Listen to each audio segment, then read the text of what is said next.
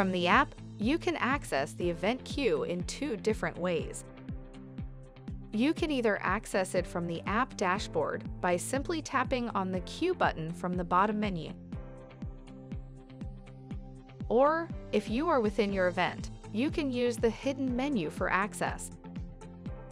Simply double-tap the top right corner and enter your PIN if you've created one. You can now tap on the queue button from the bottom of the hidden menu options.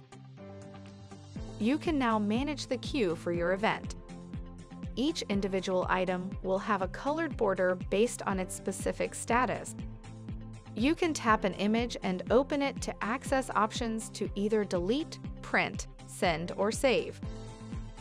You can also perform bulk actions from the queue's bottom menu. If you have unsent items, you can tap the Send Queue button to send them out. You can also tap Save to Photos to save all items to the device's camera roll. And finally, you can tap Delete Queue to delete the entire queue. We recommend doing this after each event once you've confirmed that all items were sent out successfully.